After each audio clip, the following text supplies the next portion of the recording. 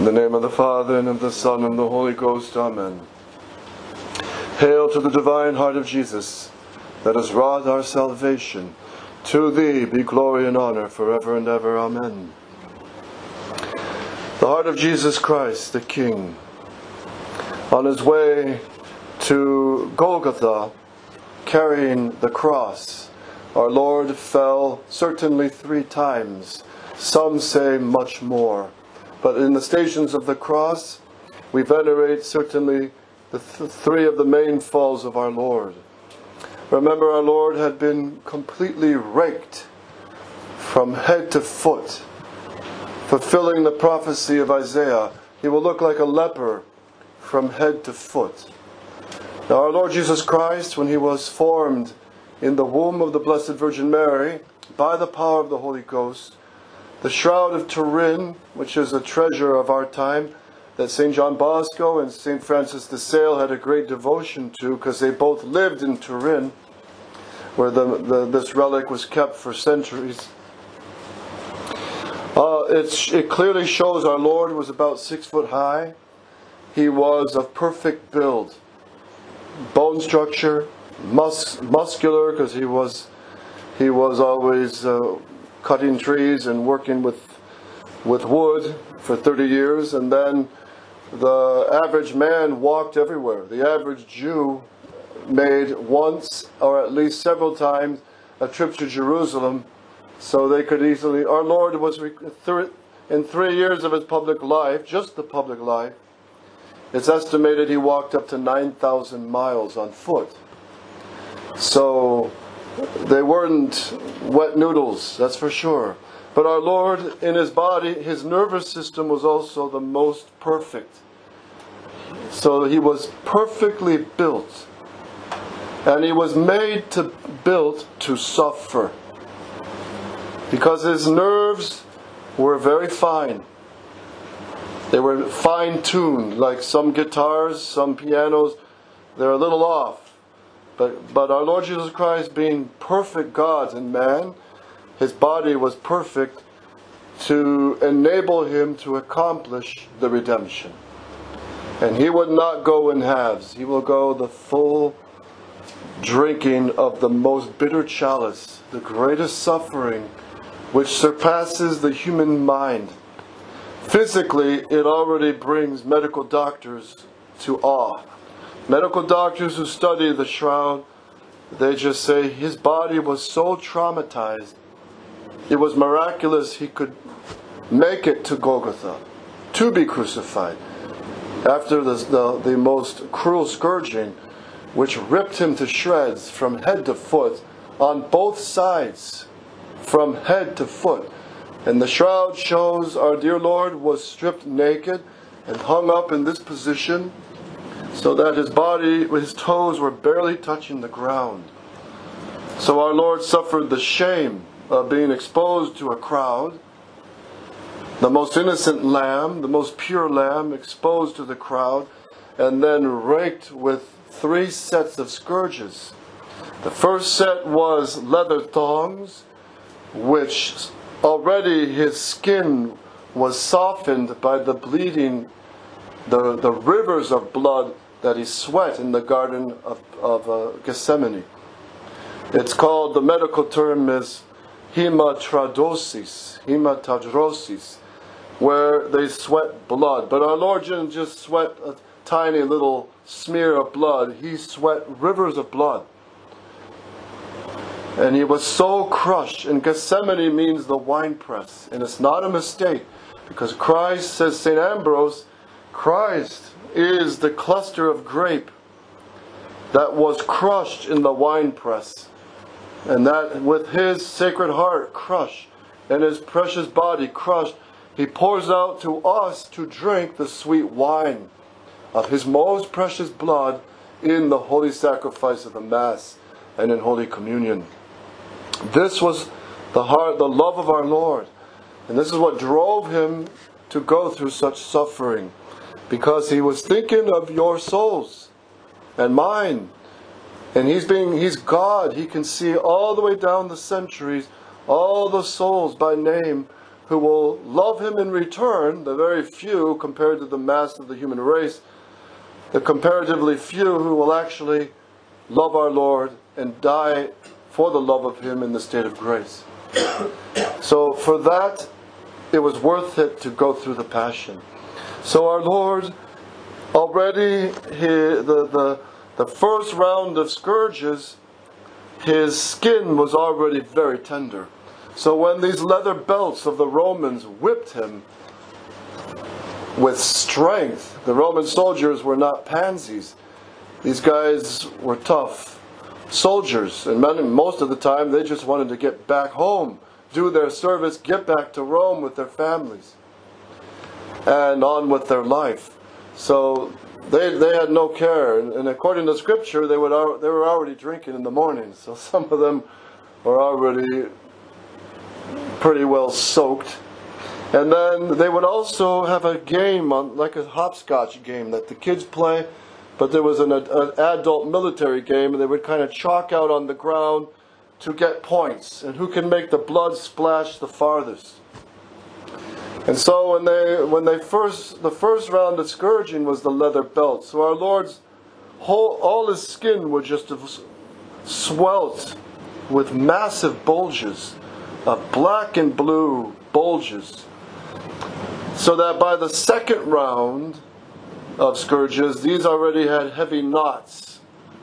And these knots would just burst open these swollen pockets of blood all over his body. And our Lord, he was pouring blood already with the second round. And when the second round of soldiers were completely exhausted, the third round came. And these are the ones that had the teeth. These had the bones. These had metal pieces that are clearly, they're about metal squares, little tiny metal squares that dug deep into the flesh. When you got a whip coming at you at over 80 miles an hour, that just cut deep into the flesh, and in some parts of the body, right to the bone. And the chunks of the teeth and the bone just tore off whole massive chunks of the flesh of our Lord. So that in this scourging, it had to be quite a spectacle.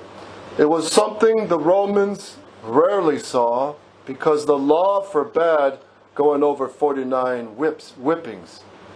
But Pontius Pilate, the liberal Demorat that he was, the democratic, trying to please the people, and not respecting truth, he's a true liberal modern government president. Perfect. Pontius Pilate. He fits the picture perfect.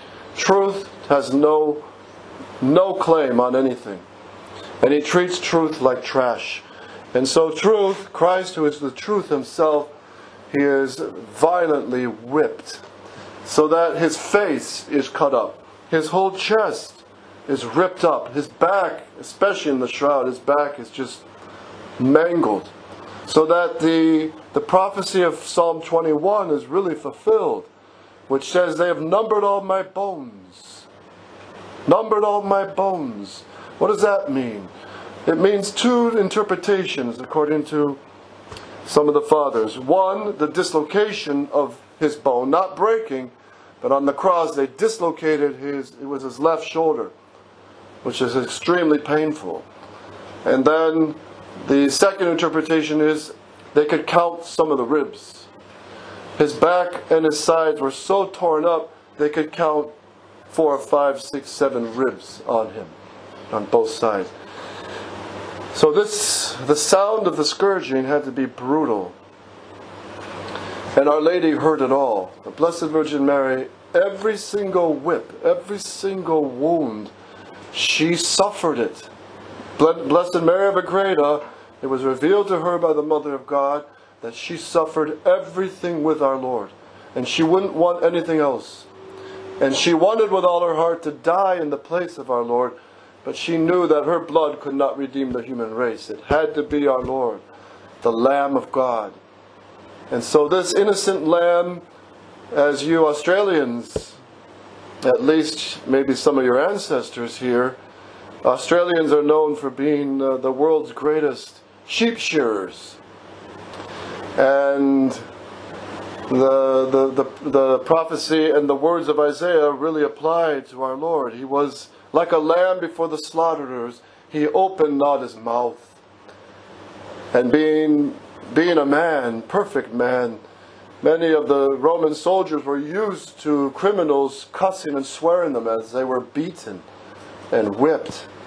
But our Lord, no cussing, no anger, meek and humble of heart, who drinks this chalice for the love of the Father, and to save our souls from going to hell.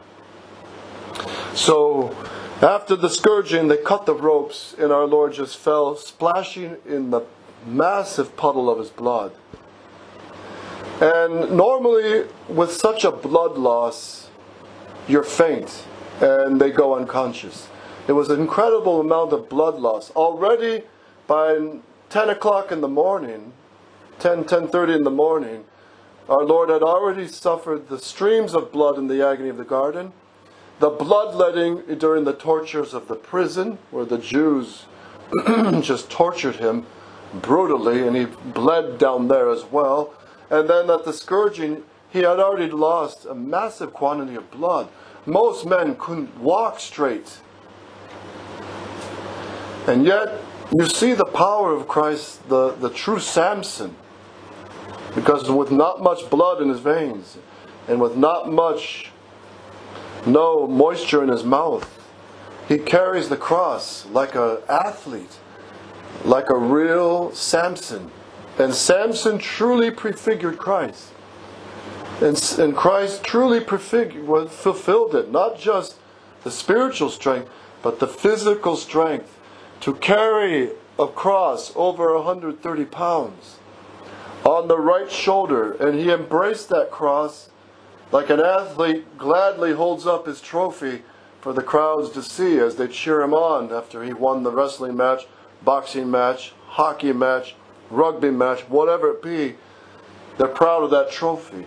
And our Lord embraced this trophy of the cross, because this is the trophy that's going to rescue and save millions of souls from hell. And it's a trophy of Christ's love. And when Christ comes to judge, right now he's hidden in the Blessed Sacrament, and we don't see his majesty and glory. He hides himself under the veils. The eternal God and King of heaven and earth, before whom the angels sing and fall before, chanting Sanctus, Sanctus, Sanctus. And that one word created heaven and earth in 6 days of creation. And that same God is here. And on the day of judgment, all the angels are going to gather all the relics of the cross that are scattered throughout the world, splinters of the relics of the cross. And they're going to rebuild, says St. Thomas Aquinas, the actual cross. And Christ will carry it to the judgment of the whole human race, the cross of our redemption. And so our Lord, when he picked up the cross after being condemned to death in a cowardly way by Pontius Pilate, our Lord embraces this trophy and he begins the long journey to Golgotha. It was normally not long. It was normally not that long, maybe 100 yards from the Praetorium outside the city walls up to Golgotha. It wasn't too grand a length if you do the mapping. But it was extra long because the Jews blocked the streets. And they forced the procession to go long and through the streets so the Jews could unleash their satanic fury on our Lord. And they threw cabbages, lettuce, tomatoes, rotten vegetables and fruits at him. They violently tried to kick him on his way. So that our Lord, being just, as it says in Psalm 21, fat bulls have surrounded me, bulls with horns that gorge their victim. And if you've ever seen a bullfight, or not a bullfight probably in Australia, but certainly bull riding, in America rodeos are very popular, riding bulls. And on one of the boys' camps, we took the boys to a rodeo in Montana. And the rider was thrown off the bull, and the bull turned around and gorged him right in the rear side, picked him up by one horn, threw him on the ground. And they had to take him to the ambulance. So that's one bull. But the scripture says, many bulls have surrounded me. And our Lord was kicked and gouged so violently that when he fell the first time on the way of the cross, think about the fall. Let's go into a little detail here, because this is what he did for us. He's thinking of us. And when we are washed in his blood by our baptism, and when we go to confession, this is the price of our soul. All this, such suffering, so that if you had a friend who went through even a tiny bit of the passion just for the love of you, you'd love him forever in gratitude. But what about our God, who has suffered unbelievable suffering that cannot even be comprehended? Heroically suffered for the love of each soul. And he told St. Teresa of Avila, I would go through all the passion just for your soul. And he would do that for each one, each soul. Oh, Father, you're being excessive. No, because God's love is infinite, his wisdom is infinite. But it's true, it's a fact that it was sufficient to redeem the human race. Even if our Lord just took a pin, stuck it in his finger, squeezed out one drop of blood, says St. Alphonsus, that would have been sufficient to redeem the human race. Totally sufficient. But it wouldn't convince most of us. We wouldn't be convinced of the love of God and how serious sin is and how serious God is to rescue us from the eternal fires and torments of hell. He is not messing around. His love is serious. And it's so serious that it brings him to suffering and death, which he willingly embraced for our redemption and for the glory of the Father. So, the first fall, our Lord has the cross. His knees give out, because he's being kicked like by all these rats, the rabble of the Jews. They're just attacking him like a bunch of mosquitoes in a plague. Our Lord falls. He hits the ground first. His head hits the ground. Remember, he's got the chains of the Garden of Gethsemane on his ankles. So he can't walk even normally. He trips over. He falls. The crown of thorns is on his head, which was a massive helmet of 3 parts, the shroud shows. 3 parts to the crown. And as our Lord hit the ground, the velocity of the cross comes weighing down, weighing twice as heavy, because it's falling and sandwiches his head between the ground, the thorns on the other side, and the cross, just smashing his skull, driving the thorns deeper into the skull, into the temple area where normally a man is knocked out. In a good boxing match, sometimes wrestling, I know in ice hockey for sure, probably on rugby fields too, it's not unusual that a guy gets knocked out. And these are tough guys, even with helmets, they get knocked out. So normally, in such a man, any normal man would be knocked out cold. Finished. They couldn't even get up. They couldn't see straight. Their eyes would be cross-eyed. But our Lord falls. His head is smashed. And he revealed to Mother Mary of Agreda that one of the thorns pounded through the eyelid and over the eye. So his eyes were filled with blood. The head wounds bleed the most. And our Lord is just dripping hot blood pouring down his face, his shoulders, his beard. And don't forget those eyes of mercy that look upon us when we kneel before him in the tabernacle, when we kneel before him especially to confess our sins to him, because his eyes say everything, filled with blood and tears for our redemption, for our souls. Our Lord then gets up. Now that had to be tremendous to witness this. But he uses every bit of his strength, and he's God. Yeah, he's God. But he's also human. He's united to the human nature. His heart is broken, because these are the Jews who he loved and died for.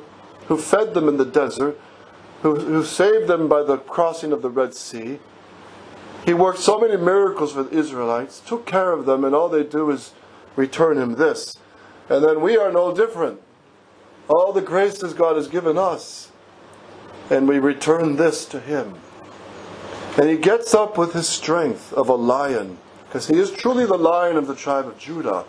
And He picks up the cross.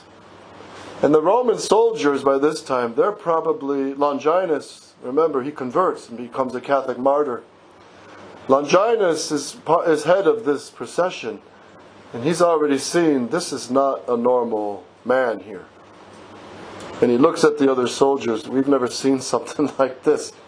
A guy so beaten, so pounded, so suffering such blood loss, and gets up. They've never seen this. So already grace is already hitting Longinus. And he's going to see a lot more. This is just the beginning. And then our Lord carries on, carrying the cross, and made to go through the wandering wide streets and narrow streets of Jerusalem. And the Jews just unleash their fury. And they kick Him again. And then our Lord falls a second time, repeating the whole procedure, opening all the wounds, falling in the dust. And the Jews surround Him, kicking Him, His sides. And the Shroud of Turin shows an excessive amount of uric acid that flowed through all His pores in His blood. The uric acid is purified by our two kidneys. So what does that tell us? It tells us medically that our Lord was so violently kicked in His sides, His kidneys stopped working. They stopped functioning. So that means all the blood, the uric acid that we purified through the kidneys is burning His skin. It's like a burning, salt burning through the wounds. So all these medical details show us in more depth what physical suffering Christ suffered. But we'll never comprehend the sorrows of His most sacred heart. How He saw in advance and in the future my sins, for which I must weep, for which I ask you that for my conversion, that I weep for my sins and save my soul. And He saw also all of your sins, and all the sins of priests, bishops, popes, with this horrible ecumenism. And He saw it all. He saw the sins of abortion, the horrible crimes of euthanasia, birth control, and divorce, etc., etc., etc. He sees it all the smallest sins of lack of charity, all the smallest sins of thought, all the smallest sins of cruelty to our neighbor, whether it be actual cruelty or with our tongues, or even our thoughts. Accusing others of sins when we have no evidence, that's a sin of rash judgment.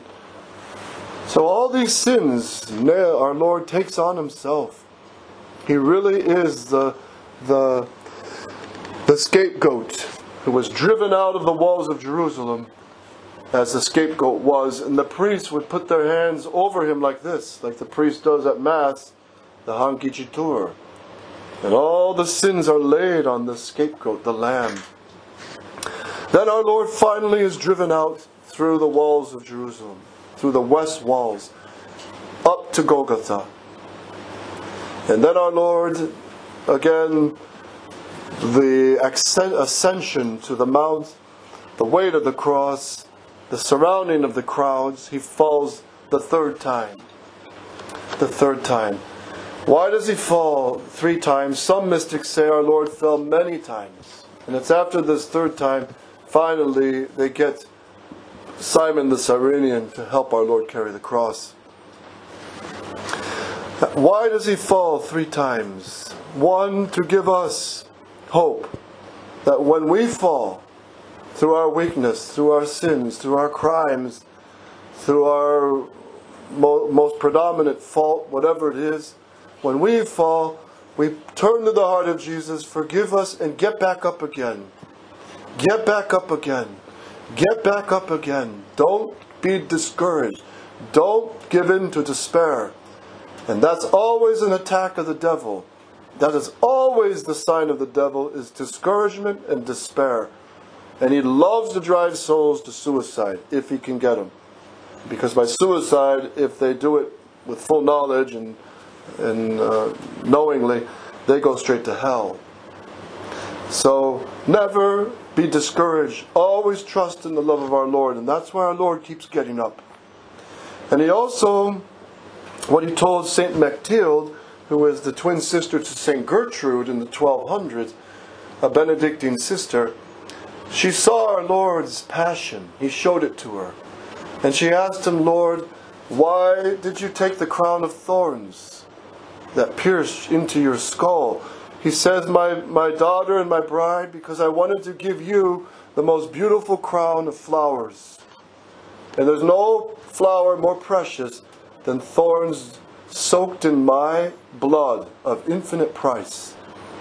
That's the roses he gave to his bride. And to all those who love him, he crowns you. And then, Lord, she said, why did you fall so often on the way of the cross? And our Lord told her, you're my bride. You're my sister and my bride. And like David danced before the ark, I danced for the love of your soul.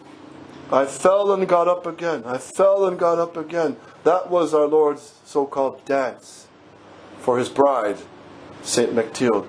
And he was the dance is for also his bride, the church. The Catholic Church is his bride. And he danced out of love for us with a dance that was pure. Out of the love of God, which was the dance of blood and suffering for our redemption. And then after the third fall, of course, our Lord struggles to get up. Again, normally, remember the whole head and the concussion bit. The soldiers are just, they can't understand. They're already thinking, this man is not human. He's not human. Normally, there's no man that could do this. And the Roman soldiers were used to this. And they were already in shock. And then to see him hang for 3 hours. Alive, 3 hours. With the earthquake. The massive earthquake that struck the entire earth. Because the whole earth revolted at man's deicide. The killing of our God. And we were all there on Golgotha on that day by our sins. But let us also be there by our repentance. With St. Mary Magdalene and with the Blessed Virgin Mary, asking her to help us love our Lord, who gave his life really, as he said it himself, greater love than this no man has, than to lay down his life for his friend. And if you got a friend who will do that, that's pretty great. In the world wars and in many stories of the battles, there's many accounts. We got, even in the United States, many accounts among Michael Mansour. He's one of the heroes of the Navy SEALs. And the soldiers were there one night polishing their rifles and whatever. This was it was in Afghanistan, 1996. And a hand grenade came right in the middle of them all. Michael Mansour, who was a traditional Catholic, he wore a scapular, he went to the Tridentine Mass, he was a Navy SEAL. No one was doing anything, they just all froze. And he did the classic heroic thing, jumped on it, and he got blown up, but he saved his brothers. So Michael Mansour is a true hero. So all these fellow soldiers would certainly love him, because they saved his life. But our Lord, he says, greater love than this no man has than to lay down his life for his friends, which is easy to do for your friend. But what did our Lord do? He went way farther than that. He laid down his life for his enemies. Because all of us were born in the wrath of God. We were born in original sin. We were already born enemies of God. And our Lord died for his enemies, which all of us were. And we only become friends of our Lord when we're washed in His precious blood in our baptism. And when we fall into sin, washed in His precious blood in the sacrament of confession. So see the value of your soul. And if you don't believe our Lord suffering for you, and if you don't believe all that He did for you and myself, then learn from the enemy. Learn from the devil the value and the price of your soul. How hard he works to damn each one of us. How hard he works. No businessman works harder than the devils, especially Lucifer. They work day and night, 24/7, century after century. They do not give up. And that shows us the devil knows the power, the value, the preciousness of your soul. So see the value of our soul. Let's try always to live in the state of grace and really convert this Lent to our Lord, to really beg Him through the Immaculate Heart of Mary, help us to love our Lord really. And how do we prove it?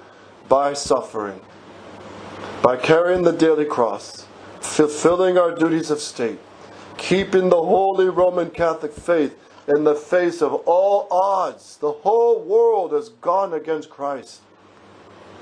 And it's logical. As one communist told a young man who was a Roman Catholic and refused to participate in the youth events of the communists and to drink their brainwash. This was in Slovakia. And the communist chief, whatever his name was and whatever rank he was, he said, the likes of you, Roman Catholics, will not fit into the New World Order. You're not going to fit. And he is right. We won't fit into this anti-Catholic age. We don't fit. And that means the blood and persecution. That means bloodshed and persecution. That means mockery. That means marginalization. As it happened many times. Look at Ireland. The Catholics could not enter politics. They couldn't hold a decent job. For over 150 years, the penal laws, the persecution under the Protestants. And those who died heroically through all that are martyrs. So we got to realize, to follow our Lord, we got to really follow Him to death. And happy you and I, if by the grace of God we persevere. We've got to carry the cross, and our Lord will sweeten it by help of His grace and of His Blessed Mother. But never get exhausted, never get weary, never get tired. And if you do, say what our Lord said, Lord, let this chalice pass from me. But not my will, but thine be done. And He will give you the grace. And in these days, we got to carry the cross and be faithful and never compromise the Holy Catholic faith. Neither go to the right by sedevacantism, nor to the left by liberal compromise with the new Mass, or the motu proprio Latin Mass, or the new SSPX, or the fake resistance, which are trying to bend backward to justify Vatican II and the new Mass. It cannot be rescued. Vatican II belongs in hell from where it came. The new Mass belongs in hell from where it came. And one of the worst sins of our time are these bishops who are using the Latin Mass as a tool to get traditional Catholics back into the conciliar church. And we must not fall for that. A priest who accepts Vatican II and the new Mass, even if he says the Latin Mass, don't go. It is dangerous to the faith. So, dear faithful here in Australia, you had a great hero, one of the great heroes who kept the faith and met Archbishop Lefebvre and called Archbishop Lefebvre to come to Australia. And I never met him myself, but I've heard a lot about him, and that's the great Father Cummings. Some of you might have known him, but out in Streaky Bay, those men out there remember him with great love, and they knew him. And he would travel all over Australia, even into New Zealand and other islands in Singapore, to bring the Mass. He was kicked out by a superior, And he was truly a hero of the faith. And at one point, one Navasoto priest mocked Father Cummings and said, "Oh, that old bag of bones," because he was very thin, he was a Redemptorist and not too healthy looking. That bag of bones, why are you following him anyway? He's going to be dead before long. All you're going to have is the new Mass, so you better conform now. And guess what happened? That priest who mocked him died in a few years, and Father Cummings outlived him by 30-something years. So, beware of mocking the true Mass and the priests who say it. So, Father Cummings is a great hero of your country. And we've had over 100 of these like in the United States who kept the faith, kicked out by their bishops.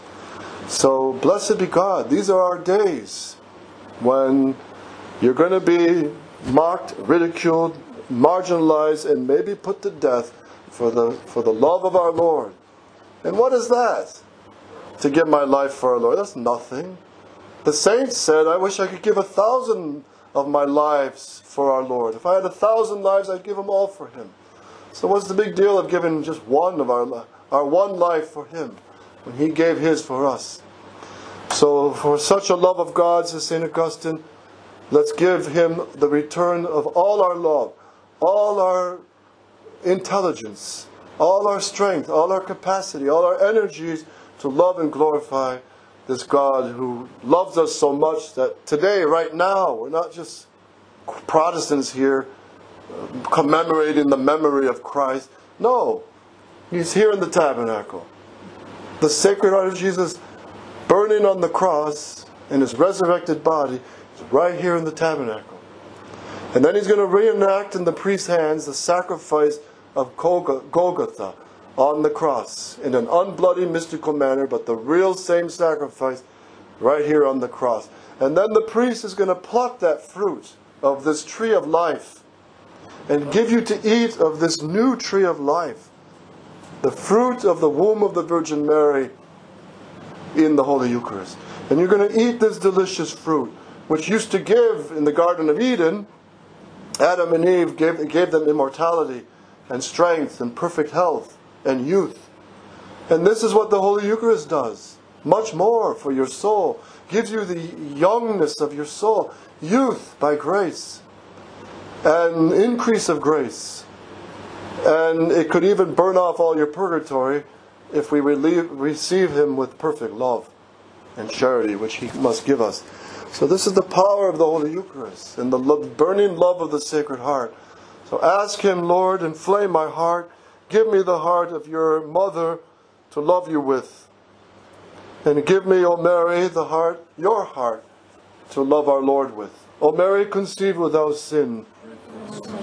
O Mary, conceived without sin. O Mary, conceived without sin. In the name of the Father, Son, and Holy Ghost.